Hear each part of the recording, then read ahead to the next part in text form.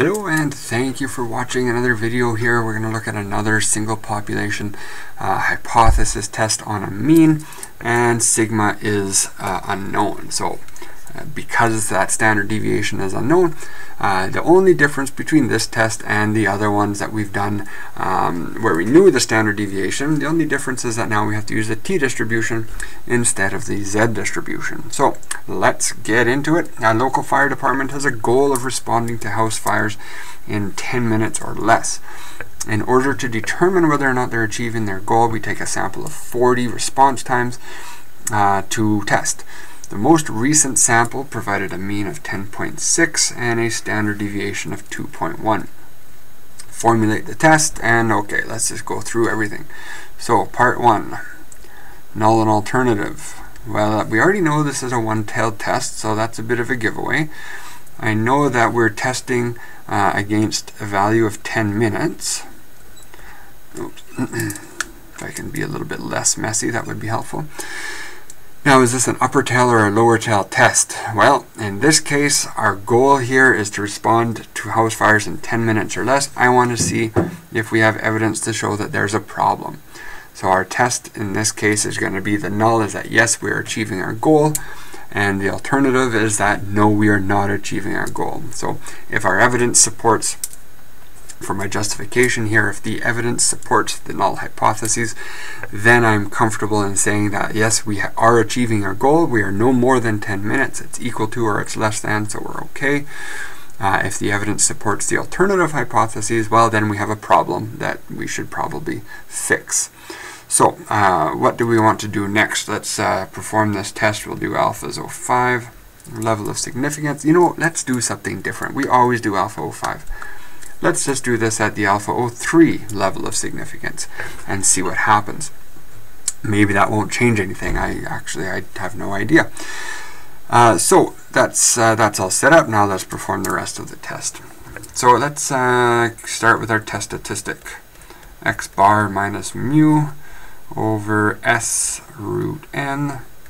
So our sample mean is 10.6. Our hypothesized value is 10. Standard deviations 2.1. Sample size was 40. Now let's just push some buttons.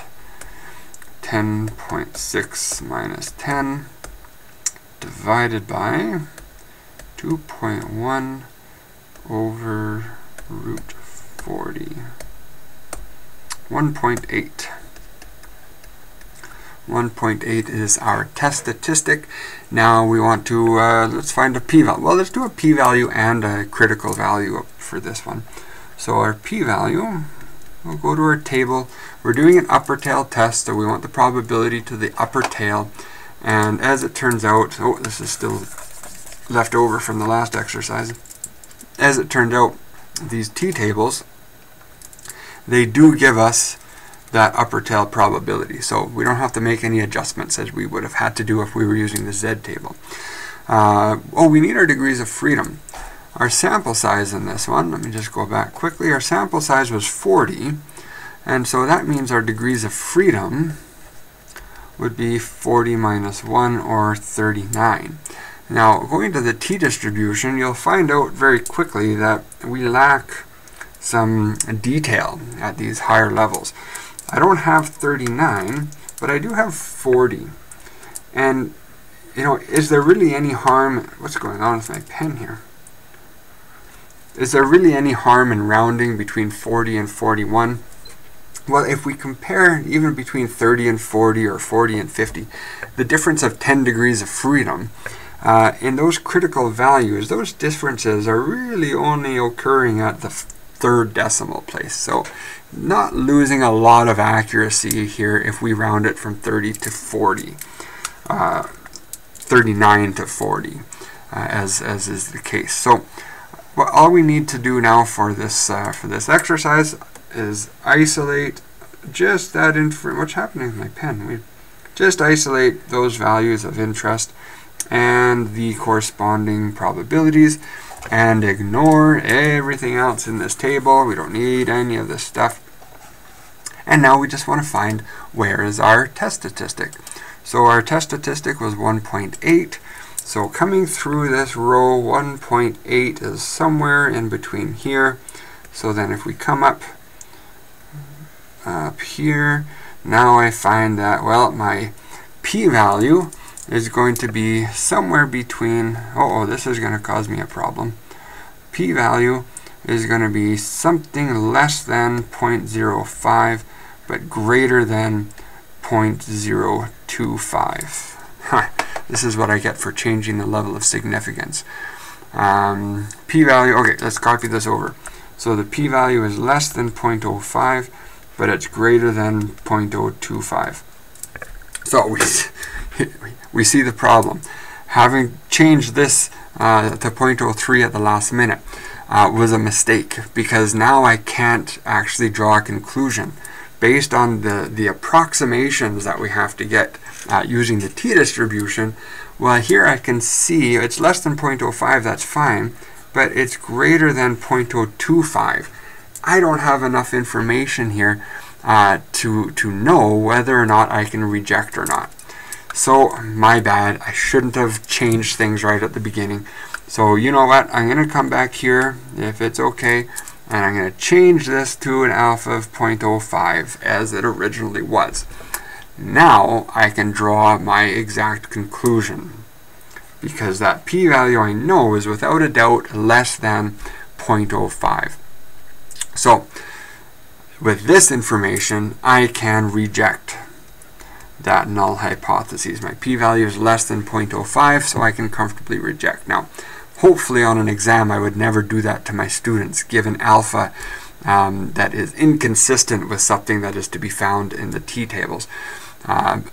This is why we often stick with 0.05, because it's an easy number to work with and we don't have any silly surprises. Okay, let's do the critical value approach. So again, I'll work with this alpha of 0.05. So that t is going to be 0.05, and this is 39 degrees of freedom, although we're going to be working with 40. So if we go back to our t-tables, and so here I'm going to start with my probability of 0.05 and come down. That gives me a critical value of 1.684. So if I come back here, 1.684. If we look at a t-distribution, that looks something like this. Here is 1.684, and I'm going to reject for any value greater than 1.684. My test statistic is 1.8, and so it's somewhere up here in that rejection space. So thankfully we get the same conclusion at a alpha 0.05, the level of significance. Okay, so we have evidence that supports the alternative here, which means that there's a problem here, guys. You're not meeting your goal of responding to these house fires in 10 minutes or less, so we better take some action. Okay, good. That's it. Sorry for that little mistake there. Just assumed the whole time that we were working with alpha 0.05. An alpha of 0.03 would not work, given the limitations of the t-tables. Okay, thank you. See you again. Bye-bye.